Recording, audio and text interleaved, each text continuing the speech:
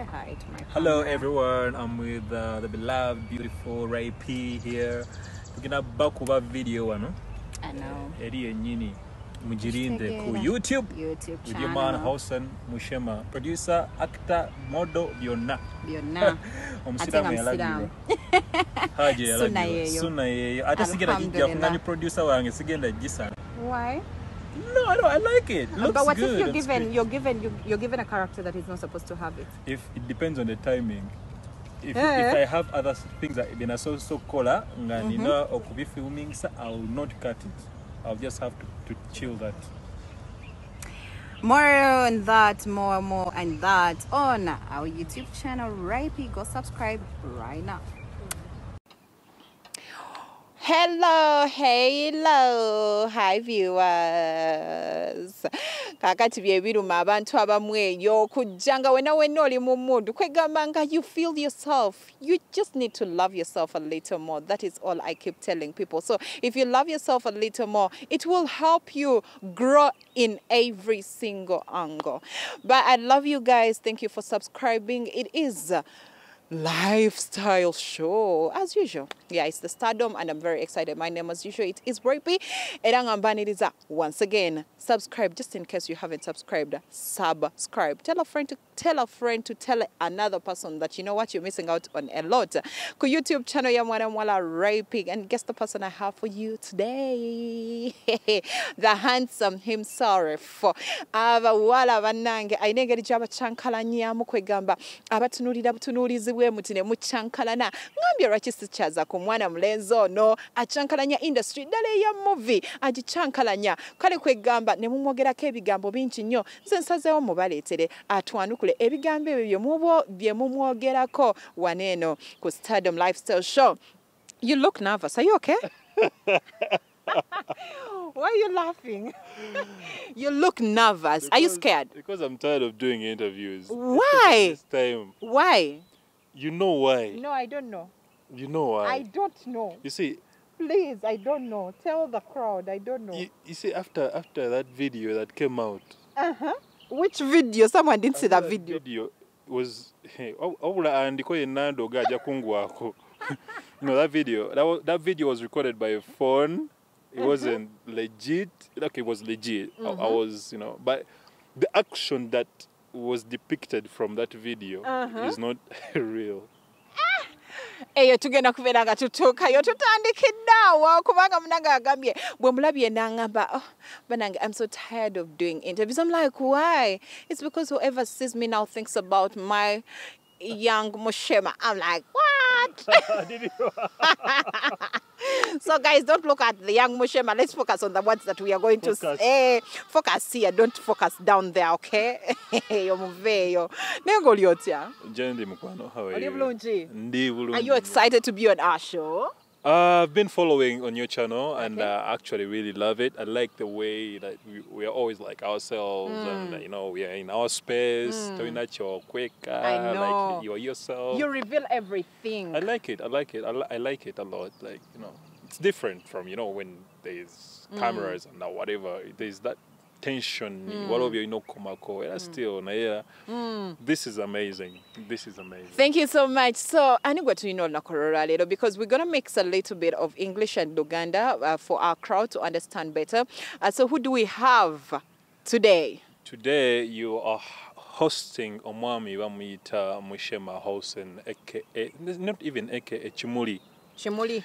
Lyerinnya lyange jjajjange lyampa era ndyagala nnyo nakuba sirikozesa naye nga I'm a movie star, I am a model and I'm a producer as well in my company Jungle Productions. Okay.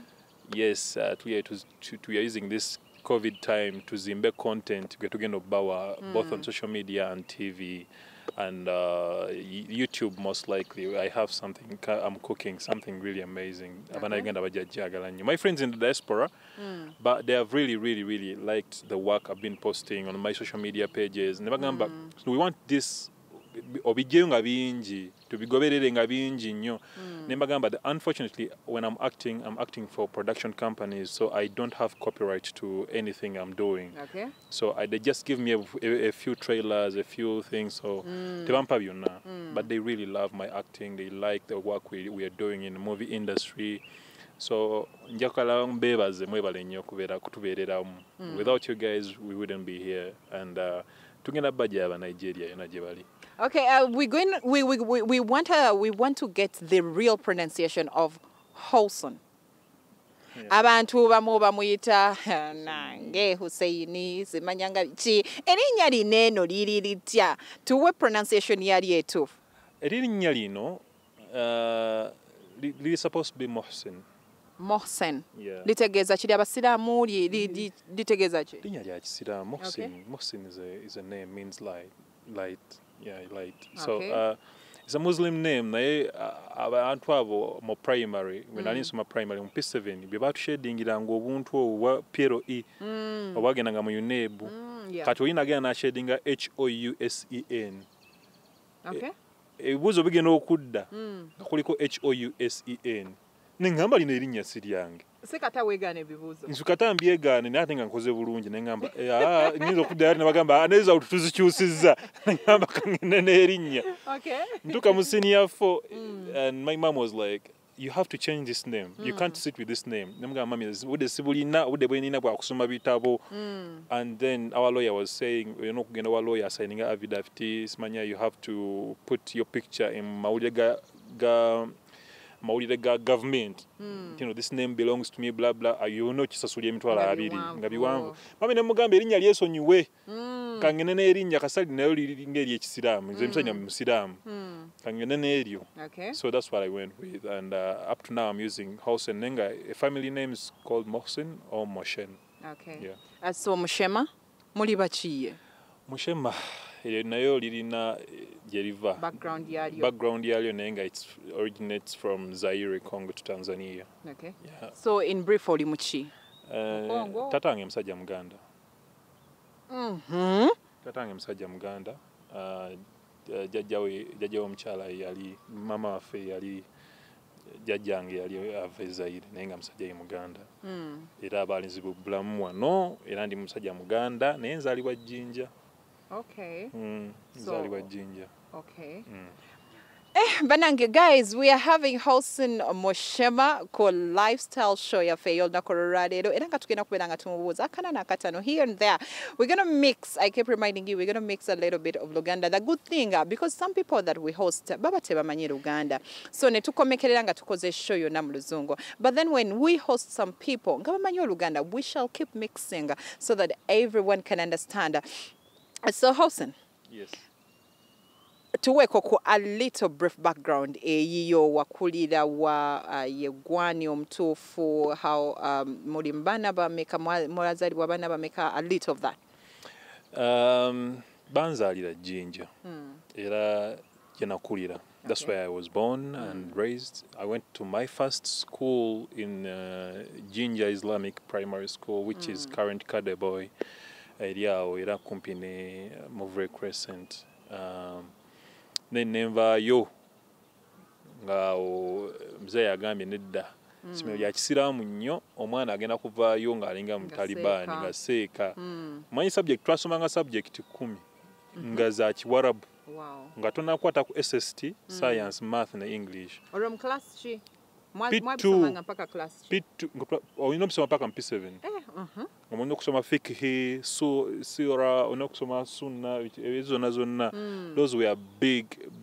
Ate nga ze ni muto nga sibitegera nabitegera. Omusajja awandika Oluwarabu okuva ku lubaawo eno paka eri. Olina okuwandika bw'oti ate n'otabiswa n'otabigira n'otemeswala abaana ne bakutta. Bakuteekako amayinja. Bakutta. So anyway, my mzee was worried because my dad comes from a Christian background. Okay. When he married my mom, na turning akubeera musiraamu. Okay. So yali ayalikiramu ko, he wanted me to have education eri normal ng'abaana abalala. Nagamba akamutwala ekangulumira. Ne bansindika mu kyalo kayunga kangulumira. Waliyo muganda wange yalandabirira eyo. For them saabalabako for nga mbalabako mu holiday. Ne holiday yabeera nga mpanvu. So ebiseera ebisinga obungi nga mbimala ku ssomero ate ng'essomero lino lyali lya kyalo nnyo alisomera kale teyali eryawo eryeyagaza nga tusomerako mu mbaawo ebibiina ebimu byalinga byambaawo abaana tebambala ngatto naye nga bakuba naye nga zanaliwa boarding simu era nga batukuba banga nnyo like ekisukkiridde okusoma oluzungu oluganda ate amasomero g'ekayunga eyo basomesa oluganda like oluyitirivu ate nga nze musajja nanyogera luswayiri na lusogasoga oluswayiri naye nga luganda sirutegeera nnyo bankuba nendwogera nendusoma era nze n'ompa eggulire ery'oluganda ndisoma walisoma mpaka P7 paka P4 ne banzija ne bantwala kibuliddemu awo nentandika okusoma ku busiraamu nembwagala musaala I was a school muadhin nentandika okwaziina era nga nze natandise okwaziina n'obunyonyi bukaawa abasiraamu bonna gye bali mu maofisi bagamba eswala eriwa lijjo tusaale so nakyeyagaliramu bwentyo so okusoma ne tugenda mu maaso then nengenda ku East High nga mmaze nengenda ku East High nensomerayo emyaka 6 naye East High yali sigimanyi nnyo eri so strict mu ddiini anti kakati bye baajogerangako ebiseera ebyo bye baali balaba naye ng'essomero eryo mwalimu eddiini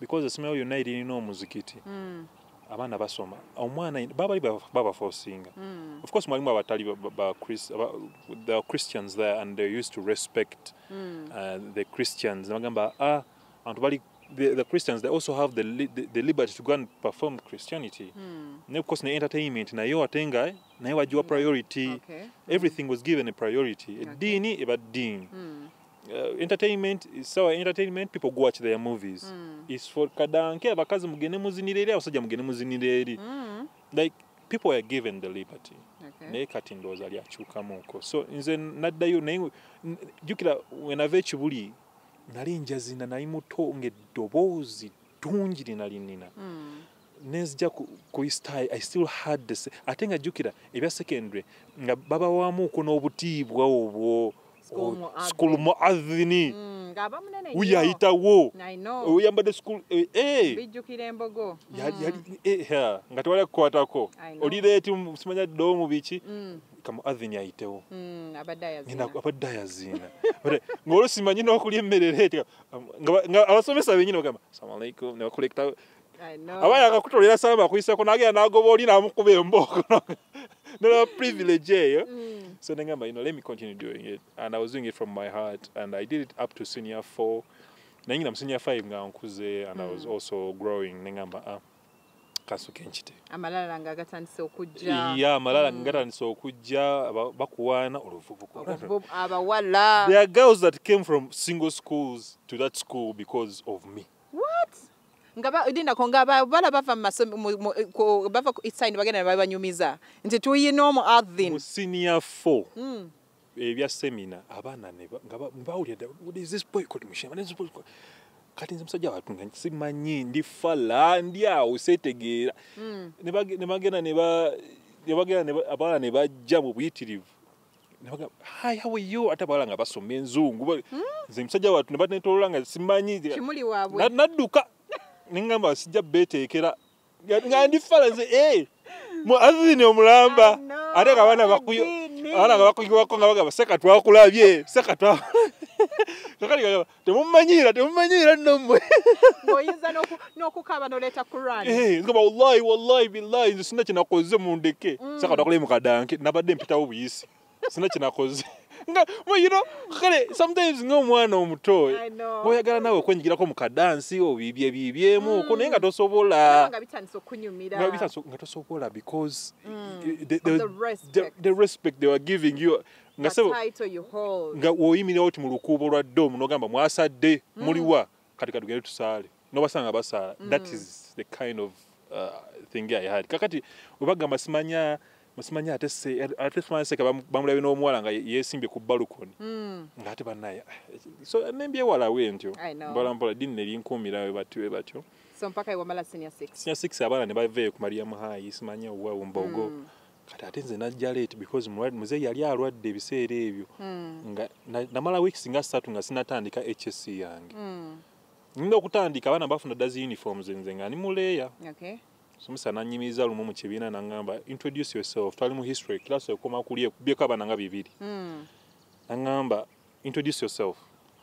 I stood up and introduced myself. Kati abala ngamba era wayina ekirevu no naina akalevu nga kajja mpola mpola nga katono wekati but one thing I knew about myself, I was so smart, like nga nnyo eyonja nnyo nga tuyange teddugala nyambala bulungi nnyo era bwe nafuna uniform era ng'olabira ddala ndi wanjawulo nnyo and I used to atenga ebisebe na intanso okulungiwamuuko nga nange wena etunya mu kamera era ne luli wali oleka oli mulungi abaana bavira mu single schools okujoininga East High nze nga sibiraba kati nze ntanya wanyiwo tusinya 6 sinya 4 sinya 5 sinya 6 inenge je kuzamu abana bajje from different schools ne babegattamu bali babadde omanyiridde from senior 1 to senior 4 babeera awo kali obalabanga baganda bo bali awo muddugala mu kubembeeko temufaayo nnyo naye now this is the common mixing in HSC. They come from smart, what girls are looking beautiful. They have hair. Now nga wewe ekitiibwa eddalunga ligenda mpola owekuza wekka mpola kati okutali okuvubuka.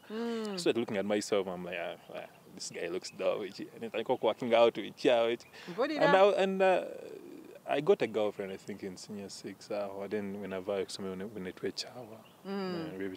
Kukusomera mwala tebamu babubi nnyo. Because wayina abalala bangi nnyo abali bakwagala. Yes, there were many. Actually, there were many, and I used to get scared.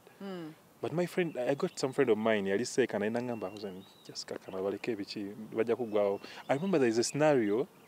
There's a girl who liked me so much. Nagamba musomesa nti namuvumye mubi. And omusomesa nampita nagamba otandika otya okuvuma omuwala. How?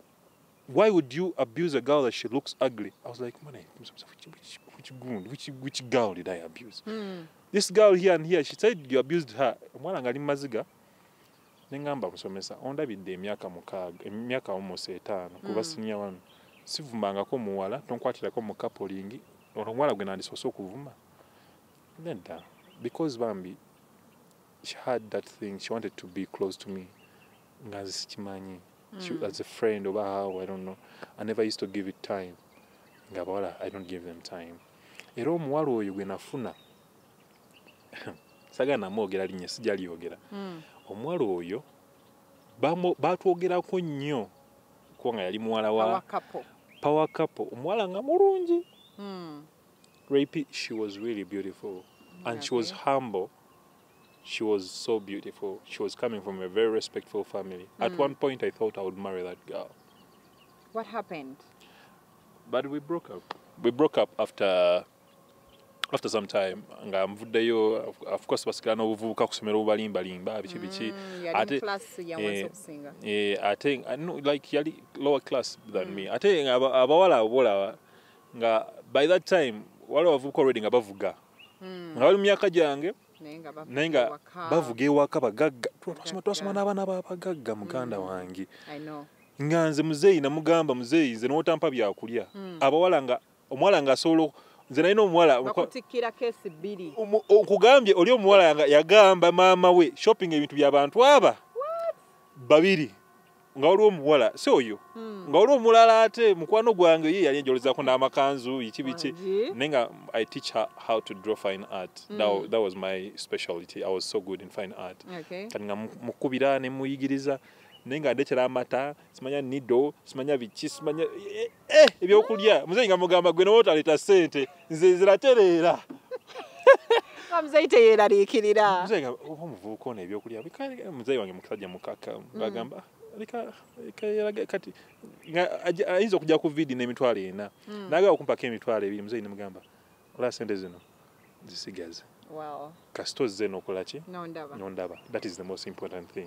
Balinyaga kumanya oba oli bulungi kati yoke n'ogenda naye nga omuwala ku vidi ompurepu ekiro akabaasa nga kayingira kalimu emitwalo 10 nange Mushema yanyumira yana emitwalo 10 ku ssomero ogimanyi bakuwanga mutwala ate ne bagukuvumira tonkubire simu wakati wa taamu wausmanya wa mwezi omutwala guno gwino kumazaako taamu kwegamba nga bakwogerera ebigambo. At some point I got scared. I told my friend, do you think there is a hidden agenda? You know muwala nangamba muganda wange waliwo abazinoonya tebaziraba weerire ssente mpulira bali bana babagagga bamuwa emitwalo 5.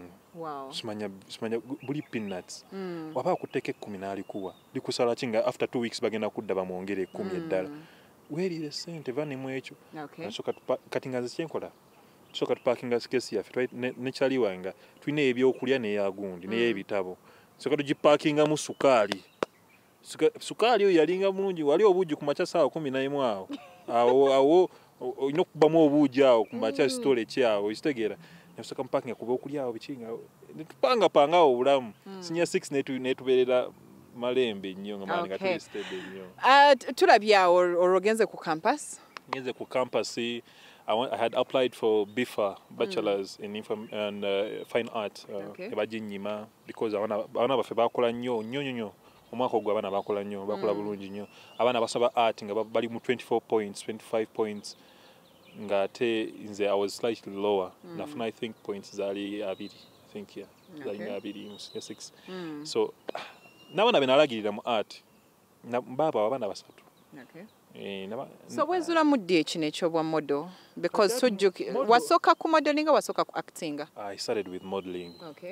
That was a hustle in campus still era nga noonya sente ez'okwebezaawo biki ebyo so I really took some time nga nezuula in modeling because I didn't know because nasookera mu ushering twala abavubuka 5 nga batuyita mu hotels okwasharinga nga waliwo events ngeezo natwaye 10 erya ku campus olimanyi 10 eki 7 but netweyiya nga mpolampola so modeling took me some time and when I won the award in 2015 the ASFA's the most outstanding male model ne bandaba nentandika okukola magazine shoots nenezuulamu nga nkola research how models should behave how models should train and walk and all that ekyambalamu amaanyi mostly was when the South African agency that really liked me nga bagamba ndi mumpi ate ndi mukulu. So they couldn't take me on because of that. So nengamba manyi singena sigala nga ndi muto ngena sigala nga nkula. So how do I use modeling? What else can I do? What else can I do? Ate juka musomera nnyo active mu MDD. Zina amaganda, zina amagisu, nzuna bichinza ayimba folk song edobozi nina.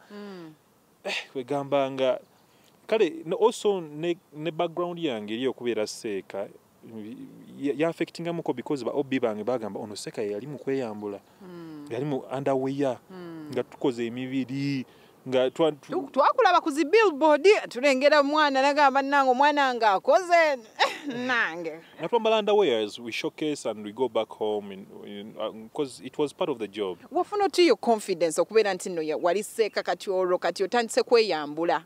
It wasn't by choice really. I had no choice. If I had a choice, I would have gone away. But then I had no choice. I had to survive. Ngateri family member gina kuddawo guna kuyamba. Everyone was hustling their life, man. Muzeyi mulwadde gwewe gali n'okweyamba. Ate ng'ogenda kukola show bakwe emitwalo aga. Mu kiro kimu. Kale biseera bya modeling era tebatuwa ssente nnyingi nnyo. 5 10 era asatu kadinga bride and groom awo ng'okoza show naye ng'ekiro mu nnaku ezisembayo ezo twali tukola lingerie show bakuwa akagundi n'ogenda n'okashowcasing n'omwana ovaayo n'ogenda ewaka ne bakusimba asatu n'ogenda ku ssomero n'osasulako wali eri abadde bakubanja story ki ebyo byonna okitegeera. So anyway amidst all everything baobi bange bagamba nga seka abadde yatugoba kuswala abadde yazinda biki naye nali nsigala nsaala. Ate ne Rama omumanyi Kizito nze Rama Kingi mvuka kati yasira mukamita Godwin twali basiraamu nga tusiiba nga tusiibulukuka nga tetunagenda ku runway ne tusaale swala za fez 5 nga nze ntambula n'omusaalo ate yambula kyatakola. Yeah, I mean, because at the end of the day, you needed to survive, but above all, you needed to first give God time. God understands why you're doing this. If there was a choice, he would be like, take that choice. Okay. But there was no choice. Okay. And I was working with by the nali nkola ne organization yali NGO yali abazungu nga with Hospice Africa Uganda nga treating our cancer patients and HIV, but mostly doing palliative care, preparing the cancer patients when they got money so their last times in this world. So to me it was so emotional. They stopped me because I think they stopped me either because of the funding that stopped coming in that much, or probably because of the pictures ebyavangayo mu mawulire. Oshtegera nga neyambudde bakubye full page biki ate nojja ku mulimu gosibye tayi ate mukama yakulabye odi mu bikini mugundi lingerie kwegamba nga obitabuka nagamba nedda onomuvuka. I know. So oyingira otakati oro tuvudde mu modeling oro katutandise ku actinga. Ati awo nga ntandise ofuna ku connections, people started getting to know me from modeling, and this one time they were looking for actors in hostel nga bamaze company yali ekolewa the hostel nge eyagala kuddamu ku revampinga the hostel series.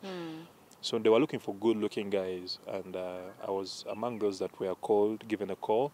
So when I went there, and they saw me, I tried out the script. Nena nina zanyako before, nazanya muzanyo gwa Shakespeare, not mabega kao. Mu muzanyo mu organization nga tusoloza sente z'aba patients. So nentandika okukikola mpola nga nfunye role. I had competed for it for like with three people. Nagamba role katujuwa muvubuka ono. We did 90 episodes of the hostel, and I got experience, I got exposed, and then the same company nakuba dabiranga nnyo ku set eyo nga njogera olulimi Oluganda ne bagamba katukuwe Balikowa in the city ogizanye mu Luganda. Ne producer nagamba ogera kuzanya Balikowa in the city naye abaana be bayita okufilminga crew ne bagamba onovuka tasobola kwogera Luganda, tasobola kufilminga, tasobola kola role y'ekyalo. They didn't believe me, but jukira kali ke nakugambye nti no nasomerako ekangulumira kayunga ne batusomesa olulimi Oluganda. Bintu bingi nnyo betuyitamu betusobola okukozesa ku screen. So I just got that. I concentrated. Nenzirako mu kyalo wa jjajja wange. I was there for a week. I got that that touch ey'ekyalo. Nenkuza enviiri, nenkuza ekirevu awo. And I started acting like that. So they begin a mass way about you get an experience. You expose yourself more, and above all, being humble. I think I jukira obusiramu jukira bwalimu muli eri. So obusiramu bumbaddemu from way back. I don't drink, I don't smoke, and I don't do anything. But I have friends, of course, that do that. They be in Kwatako for as long as they are happy, and that's what they want. Okay. Yeah, but yeah, so that's it, man. We are with Balikowa in the city. Abanji we msingo kubeera nti no mumumanyi nnyo omweyo movie ya Balikowa. So let's know, how do you, let me say, womuntu waba kali kangambe nga producer. Gwagamba nti no nja gituulamu oba ye yasalawo, and how do you choose a character? You don't choose because gwe tolina maanyi ago choosing a character gy'ogenda kukola, because si gwe nannyini lugero. Kati wali wawandika olugero nga katugambe Idris Matu awandika Power of Legacy, n'awandika character n'agamba ono character muvubuka mulungi, muvubuka mweru, muvubuka afaanana bwati ne bwati ne bwati ne bwati. Probably waba kumanyi nnyo awandika character eyo ng'ekufiitinga mugwe. Okay. Abamu ne bagamba manyi tugenda kukola auditions like NTV does. You come, you display your talent. They're like, oyo nno ayinza okufiitinga mu character eno ey'omuwala omulalu. So oyinza okuba toli mulalu naturally. Naye nga basobola okufuula omulalu. Ne bagamba, we want a very crazy girl. I think this girl can be crazy. She just doesn't know it. So osanga creative director nga mulungi ajja gamba, we have casted you for this role. So wewagikuwa, now we know kola research yo, because 70% of the work of a character has to be done by an actor. Ugambe character no asa atya ayogera atya, mannerisms ze ziri zitya. Balikowa singa right now ngamba actors Balikowa balikowa my friend is a different guy. I nenge jatulamu jayimirira jakola biki those mannerisms. Wakyalo ddala. I know empale zayambala zokka. Oh my God. Amasaati. Nebigambo ebifubutuka mulabya ddala nga muntu mufu. I know. So those mannerisms bibera mu script byonna mu character bible. So wo bisoma what? Ngamba okay. Babumbye omuntu ono. Nenze mwetuzizaamu ntya. Embracing so that it comes off natural. Okay. And once you let yourself free, then everything just comes in place. Okay, character chije wali otuddemu nga mbutuufu yakuzitoowerera nga it was really hard. Veronica's Wish. Nazanya film ya Veronica's Wish. Character wali bajita Michael, guy who was in love with a fiancé 2 weeks to their marriage, and then Nebazula Antino, she has cancer and she'll be dying in the next 2 months. She had 2 months to live with this guy. I had my auntie who I had lost, and it was one of the devastating, because nasomanga script here nga ngezaako obutakaaba naye ate nga nina okukaaba nga emotions ezo nziblockinga nnyo nga sagala kaaba before shooting ne buli we nabikulanga script ngenkaaba amaziga ne ngamba no. By the time we started shooting, tutuka ku scene emu nga omuwala bamusazeeko enviiri zonna n'obukowekowe na buli kimu nga she's bald completely. And then at the same day I lose my mother in the script. So the 2 people I had in my life that were caring about me, I'm losing them. And yanyamba okutuula mu character because every single emotion there was real, coming deep from my past. Yes. So it was Botunai film, teri ku market because it was used by a lot of money. We have plans for it somewhere else outside Uganda. Okay. Nayenga character yo yankolera nnyo. Nesagala kuddayo eyo because as an actor, chinzo kutwanya n'omwaka okuvaayo. I had to go to Tanzania to live that character. Wow. So ekitegeeza ebintu bino eno bibeera bya ddala bannange. I watched Veronica's Wish, so just in case tewagiraba mukwano toyinza kutegeera kiki kyayogerako naye nagiraba, and he really pulled out the character that was given to him. Nakyagala Mushema, kiki ky'osinga okwagala actinga nga gwe actor? I like comedy. I like doing comedy. Ever since I did Baliko in the City, I like comedy because it's me. Like njagala nnyo abantu okuseka okusinga okukaaba. Okay. Yeah, I like people to laugh, and that's why I have written I'm working on a very beautiful comedy show. We can't wait for that. Tulaba zino sinziza intimacy. Banange, you cuddle, then we see those sex scenes. Netugamba banange. Chiche chigenda maaso bino ebintu bibeera bya ddala kubanga kakati woba oyina omukyala ng'alaba ate banange Mushema kyekumanyiko Mushema ayina kubeera nga actingira mu Hollywood. Mushema yeerabira nti muna Uganda oba kujja mu ngoye mpaka wansi zonna zeeyambula ne bamulaga nga anaaba. There is a movie I have watched nga he's showering and he's naked. Completely naked, I mean. Though they didn't show us, okay, the other part was that. I saw Mushema naked. Well, some movies are censored, as again I'm bound to, they censor them, but in a sense, like, okay, let's get to that part of like you're supposed to be having sex. You have sex? Yeah, we do have sex. What? Oh no, I'm kidding. No,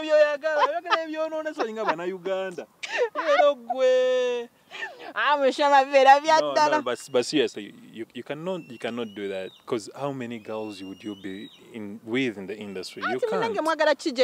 Real. No, you can't. You can't play around with. But someone. You kiss, right?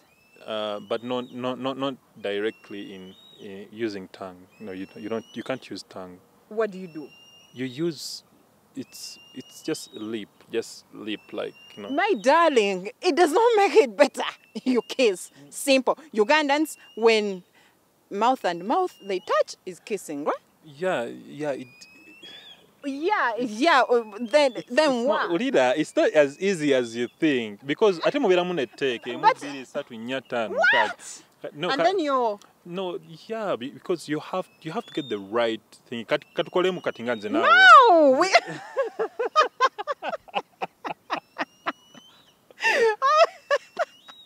Oh my God! You know one thing, you guys have kept asking me why I had to leave the movie industry. I did not leave completely, but these are some of the things that I kept imagining myself doing. Like, oh my God, now they've given me Mushema, and then we have to do a certain, scene. No, but you see also, you can choose not to do it.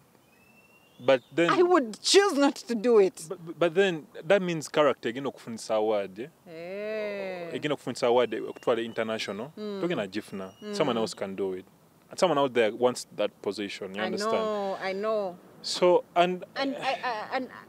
like the first time you tried it, because before Fabana you're gonna try to manage these things are not real.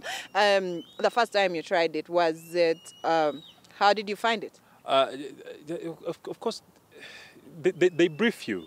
The producers brief you. Was it with a cute girl or? I can't tell because she was just an actress. Okay. She was called Taryn K. Yazanya mu Queen of Katwenga muwala wa Lupita Nyong'o mukuru. Okay. It was on the hostel, so she was like my girlfriend. And then we had this scene, and we were really good friends. She's in Qatar right now, but we tried to zanya. When they reach that kissing part, when they say action, and I have to be like, Taryn, I understand I did a mistake, but you must understand that that wasn't me. I swear upon the living, I really love you. If there is anything I can do it for you. If there is anything that I can do for you to forgive me, I'm really sorry. You're looking at my lips. We are not... So, Auntie, tetuli musini, kati nkulaga. People thought it was about to happen. So when I used to say those lines, and they reach the kissing scene, and then we go in the kissing, and then she laughs in the kiss. The director's like, Muchidem. And I'm like, okay, can you focus? Can you just focus and we do this thing? We need to go back home. What? Like, okay, action, take 2. I said the lines, and then kissing partner to kind Naseka, like also, director, we cannot kiss. We are good friends. We cannot kiss. Like, okay, you know what? Just do it. If you don't, you're getting fired. What? I was like, okay, you know what? Let's just do this. Imagine I'm your boyfriend. Also, I cannot imagine that you're my boyfriend. I have a boyfriend. I was like, I know you have a boyfriend. What do we do now? We have to deliver this. Like just a minute. Is it okay? Dialogue no jam just na kissing and big one. No. You have to take the entire take. Mujiono onye. Paka we tried kola. And it was amazing. It was amazing. It was with a best friend in the film. But as time went on, you realize why those kisses are there in the script. There's it all because the one bagakulaga busegu obachi. No, sometimes it's a character. It's in the character Bible. You know, what castings no more. You're supposed to be lovers. You're supposed to be. You're supposed to show that you live a life. There's someone else there. Ali muchifana nyecho out there. Era bane bawe bane girlfriend we. Ngabali muchifana nyecho chembawadde. Okay. Yeah. So you have to kusiba mutima. I know saba ntino ba casting no mutunga eranga ategeera. Ali wale bavuka amba chikosa nga it's abatali professional nga balaba. Bankasi ne rape. Ho! Script egaba tulina okwerya. Ho! Katweka aba kijjemu enjawulo. But you see, that is the same. If you have that kind of attitude, it's the same reason why you're not going to be casted in the next movie. You can do it here, playfully. But producer ngabagamba tokuletera muzimu gwa muswaswangule wano tukukastinga wano oyina kuzanya atoli kwesunga kukisinga. Okay. So sometimes I had to ask the directors and the producers, why is this kiss here? Why? Is it really necessary? Is there another thing I can do that can portray love apart from kissing? Yeah, can we do that? It happens when you don't want to kiss and it's unnecessary. Okay. You have to discuss it with the producers from word go. Yeah. But then these scenes of like you showering together with a girl and you're both naked. Nabyo byaddala. ate tebagenda kuteekawo ddami oba tebagenda kusasula muntu mulala wa body double ajja akikole mu Uganda tetulina budget ezo oba ino kikola that is if you really you think this project is worth it because waliwo okweyambula ate ne bigenda bugenzi downtown ne issue egenda tukako mu ba director abazungu aba Hollywood at least ne bategenze eyo ne bagitunulako butunuzi oba ne baba mentioninga okitegeera kubanga kati ffe at least waliwo film festival yaliko mu America eyo Veronica Zwish yafuna award mu bazungu eyo because it was portraying love and cancer and stuff like that, but it was amazingly done. So waliwo films zino z'okolanga mutuufu manyi ino okuteekako somewhere tomala gakola because bakugambye ogenda kukisinga ogenda kwebaka n'omuwala. No, it's not about that. And first of all n'abawala abo bambi olaba they have boyfriends, so you have to respect them. Balina boyfriend baabwe era omala okuzannya ngamba Housen bye nga muvubuka jja ate muvubuka olusinga mubongako awo ngamba kale bambi take care nga bamutwala mu motoka nga beevuga bagenda. I want to be that brave. I want my man to be that brave when I can act with him. Then afterwards, you come and pick me from the side. And you know, yes, it's okay. Nemusibula netwesibula nango wanga kutunga. But anyway, putting that aside, do you have a girlfriend? Yeah, I have someone. You have someone. Yeah. How does she feel about this entire thing? Like, mwali mchogedeko wamufuna already obikola yawulira atya?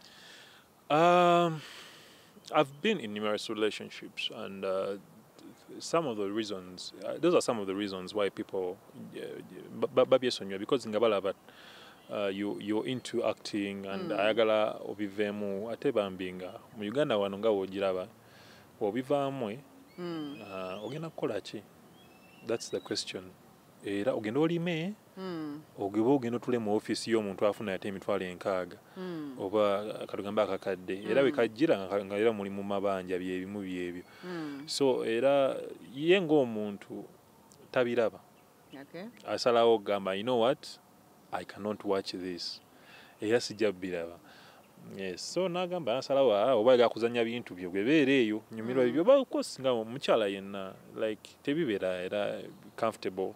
They are not comfortable with it. Neka kati era omugamba scripting ezze n'omugamba mukwano olaba script eno ogira mukwano mulimu ka part kadyeri kaddala ketulina okubaamu babiri mu kitanda nono mwana ye of course tubeera mu boxers and everything ate wali wabeerawo crew tetubeera fekka wabeerawo crew y'abantu nga 2 babali mu filminga akola ku mataala akola ku cameras. Naye munange soko ndeko Mushema ebyo byonna weebiri abasajja ate nature is nature okitegeera oba mataala weegali oba tegaliiwo mugenda kuyingira mu buliri mu duve ng'oli mu boxer omwana muwala nga ayambadde just kanika oba ayambadde something really okitegeera then embeera ekyuke. Bibaawo ekigambo ate ne kikutuulako wali eri ompulidde bibaawo naye era tuwena kyakukola like mwena mwe baba professionals and I've been lucky that sizanye n'abaana bato like nzanye n'abantu ababadde mu industry ate abawala abamanyi okuzanya benzanye nabo most of them are really professionals. They're so good at what they do. Ate naawe toyagala kulabika nga ate amateur. Oshegera. So yes, if it happens, you brief yourselves. You know what? If any reaction comes in, you know, it's just natural. You do whatever you have to do. Nimugenda. Guba mutima ate guba mulimu. Oinako gwali wegombye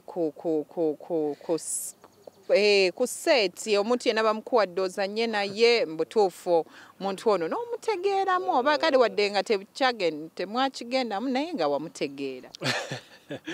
No, there was only one girl. She was really a beautiful girl, and nain kale inga onabera ngatamanyi you ever meet her. No gamba kale omwala ono nga mulungi. She's really beautiful. She is really talented, and she is so hot. No gamba no chirekera no gamba waki. Tubali mu industries ezimu era byemite bikwatagana kakati atuda dagira muli. Just know in your mind no sister zoning.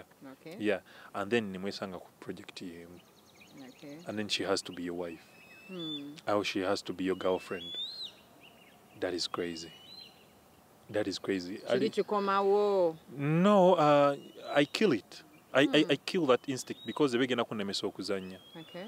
Era nkusista zoningirawo nga lumu January. Nkusista zoningirawo nze gwolaba emanga nazanya nawe nti no nakwegomba kuba she's beautiful awo mulimu ka crash. Nkusista zoningirawo feeling nezifa. Because I care about what people are going to watch. I don't care about this whole thing that is not going to work out. So this is not going to work out behind the screen, and then it's going to get a screen. People have to watch. Yeah. So you have to be professional. So chita no koserotinga ku mulimu. What kind of girl would you want, like, to date? Of course, imani wakuzala, imani kuwasa oba not kuwasa. Imani wa kudating anyone. Nandiaga no mwana first of all nga Muslim. Atenga respecting God n'abantu abamuli okumpi. Abantu bano abalala. Sagala muwala nga agenda vuma abantu bichi ebintu ebinda bisala bisebyo. Ndi muntu w'abantu ate njagala abantu. Ate I respect. Nze no abakiri na I respect. So omwala agenda okujja buzi ngolaba empisa ze ziyawo. Ate mba kwegomba because oli ku screen ne we bajja mu bulamu obwo ate ne bagala okurubu dictating engeri gyoba okolamu ebintu or probably ne bagamba I thought this guy is posh. I thought this guy is this. I don't know, as in reality. If you screen yabirabidde. I know. Ngamba abirayo weeks ibiri mu relationship. I can't manage that guy. I can't. He's fake. Ayagala nnyo ebyokusala. Tanya mwenge. He cannot go out because I don't go out.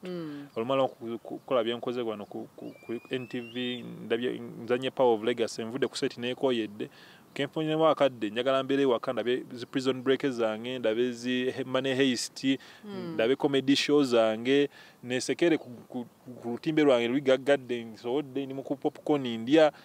That is my life. Kate guyagala baby tugende mu ndongo yagala genda mu ndongo genda ina mikwano gyaba wala owe na balenzi. You want to go, you go have fun. Neera obanga otukise n'okola ebikolobero era njategeera. So that brings me to one of my last questions. Of late, girls are very much complaining that you guys don't date. Ogenda kufuna omuwala straight away paka waka. Ate muna igwali ku popcorns. Ate alaba zi prison break. Muna ija tugenda try prison break. Temucha dating abana bawala. Okitegeera. Songa cheba gano ku dating abawala naku zino. No, like relationships are complicated. Are really complicated. You're not quite mature about it. You're not kusala uchicho yagala. Ali tugenda kugenda nga bibakana buli muwala. Because bajja kutira gundi, bajja kutira career. Oyina okumanya chicho yagala. Omwana ajja ku recording akupe mawulire. Webase akwira ku recording aka video. Okitegeera. Oba mulonze kubona gana nakubba wallet. Okakana kumacha olujiru gule nga retail shop. Ogera ku ninyani. Kakati maybe no process ebyo ku dating to go out to bichi by the way I used to do that a lot. Nga nkutwala ku date ne tulaba nje ngama tutajja kunkolera. Tusigala basajja batu dating nga mwezi gugweddeko tucha dating you're taking me to those candlelight dinners bichi na yenna kuzino. Rape ebintu bichuka. Ebintu bichuka omongo gukubye omwana wa Museveni wano mu mpale. Esere tukyali nezo ez'okwonoona kati olowooza project olowooza kati nina bino ebintu by'okufilminga nina bit ate omuwala ate ab'ennaku zino because waliwo zino Instagram simanya Twitter biki Facebook ayina omuwala agwalabye wali era alabye rape agunza akagundi akapozinze bwati hipo eri akagoye akonketaaga njakkete kajja kunyumira ayo kalamuzaako kali mu mitwalo 3 okitegeera kakati nze musajja wattu aga 3 soka nenkubamu akafaananyi ngamba okay embanga muwadde ate agenda kuddamu next week ansabe amalala tugenda kikola tutya kamweye 10 wolimuwa it's not going to be enough money for her ate ayagala obeere ne ssente n'omusajja yakusoka mu nsi emyaka 4 emabega okay omusajja omukulu alina emyaka 6 nze muvubuka muto n'emyaka nga 2 anti awe nkusalira ekirimi Housen mwagala bawala balabika bulungi era togenda kuba natalabika bulungi kiba kitegeeza womusangiddemu eyo class kiba kitegeeza nti olina ogimu maintainingiramu otherwise si level yo anja wembiviirako awo wembiviirako nti naawe gwe ayagala kirasi yo naawe otegedde kirasi yange onsinga ssente yes otegedde omuvubuka musinga ssente kakati muyambi otya nange nyambi ata aina career aina direction should I wait for him at least 2 years tulabe kinamuka naye muyambeko muvubuka mulungi muvubuka bwa ddiini muvubuka ajja kwagala muvubuka takuba ndongo tatamira takola kize marriage material ogenda muyamba oba ogenda muyamba lwaki tumubeera naye okujjako nawe ngokyayagala okukyakala tino oyagala ogendeko mu ndongo ofuwe shisha okole ebiki ebintu ebityo nga toli focused era tosanga omuvubuka nganze I'm very focused my friend. How old are you? I didn't get you chose say how old are you? Saga kugamba myaka gyange mituufu. Kale yogera emifu. Ne myaka 2. So ababiri omwami wuno omusajja wuno pozo ino omuwala pozo sing someone okay omukyala si girlfriend no omukyala okay nga tumaliriza mpulira njagala kumaliriza munanga tuba tuli awo yeeyo gye twatandikidde eri wasoose nagamba oh my god of let's kyagala kukola interviews twalaba baliwo bakyaziza ku NTV tugenda okulaba nga Mr. Akyuse nga Mr. abantu bagamba naye Mushema yasitulidde omusota mu mpale ne tugamba bannange musota gwokka simuguwa anyway what happened that day? You know, is it true you you know what's funny? Zali sawa musanvu gwekiro I have a friend in the UK nampeza screenshot neza baku WhatsApp nengamba are you serious? Where did you get this? Ningenda ku muntu ya postinze ka video yako. Ningamba ngaina kusawa musanvu gwekiro ngaina ko likes singa ziringa 2 comments singa 3 ningamba eno video yali yadde nasijijuke but I remember the scenario because nali ku office awo because I'm not part of Fun Factory bali baze promoting a show yawe but I act with them in Mizigo Express nkola some work with them they're my close friends so ningamba because I have a platform I have a following ningamba kangene kuliko nika video nange nkolechi mba marketing balina show yabachali bange wetu tweyamba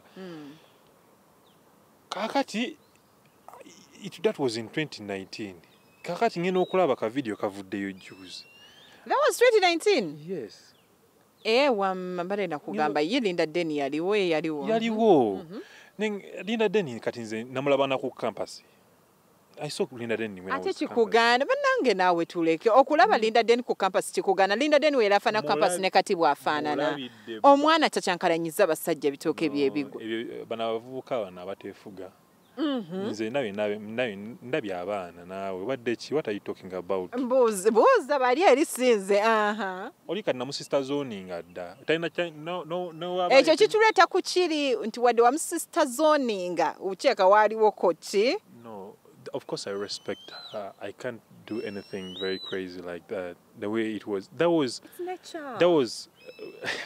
Ani yachita wardrobe yachita body malfunction no but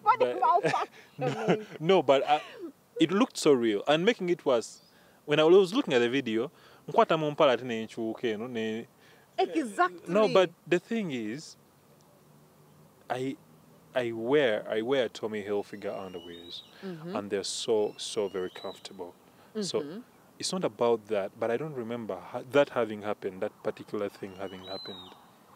I don't even remember it happening. At a video, tialia ya camera, ya sim. So these underwears make it very comfortable. Toyogera. Impuni njagala kitegera nesi kitegera kwegamba sima. I don't know if I'm like you. I really want to understand it, but it's not clicking into my head. Otunde mpale, otunda sweatpants. Omusajja yena mubuuze ekibi kya sweatpants ajja kikubulira. muziveeko oba. Sweatpants ezo ziraba. Naye muzaagala. Hey. Zinungi ziri comfortable. Bugumu kati nga ffe abalina wano Uganda weather omusana gukwokya. Sweatpants inenge gye erimu comfortable ekitegeera otambula totuyana obeera free ne ate nga ne underwear eri free. ekitegeera ne Little Junior abeera ki? Free. Ekitegeera abeera free nnyo. Ekyo mukitegeere tetukiddamu okiwulire wantu wano wokomye okukiwulira nze sikulimba kasa Little Junior abeera nga ali free ebisigadde mmwe mumanye naye nga bannange it was so nice having Mushema onto this show. Oh my God, I've really enjoyed every single bit of his interview. Let me hope you've learned something besides everything, the fun and whatever. Kansubire mwinako chemuyizemo chemu oba bibiri akatale kekawe naye akatale kekake wajagade okugamba. I think I've always wanted to call for other and I can't do it on your show. You want me to try out? Yeah. Are you sure? No, like, no, I don't want to do that. That would be for another time. No, like, I want to show people that, you know, nobody olimu film industry oba olimu entertainment osala. Rape miundi mingi nyonga nkusanga wali eri mu kakorido ngo osala.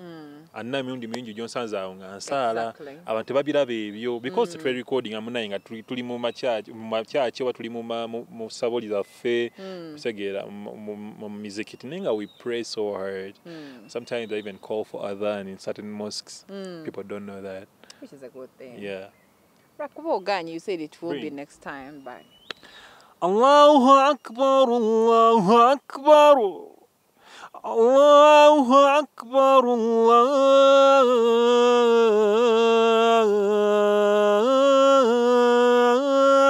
Akbar.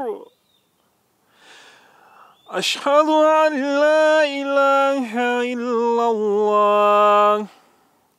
أشهد أن لا إله إلا الله أشهد أن محمدا رسول الله أشهد أن محمدا رسول الله. Bannange awo zibiriza amuko katini osabe waawe edduwa gye tuddako gye tusabaawo nga tumaze okuyita adhan ate oluvannyuma tubeere nga tubasibulira leero wennyini siyinza kwogerako yadde ekigambo n'ekyo wabula njogera kujjukiza nti keep subscribing. I'm very grateful. Thank you so much Housen for having us, for accepting our call. It's been an honor having you, so thank you very much. Even you who just watched, thank you so much.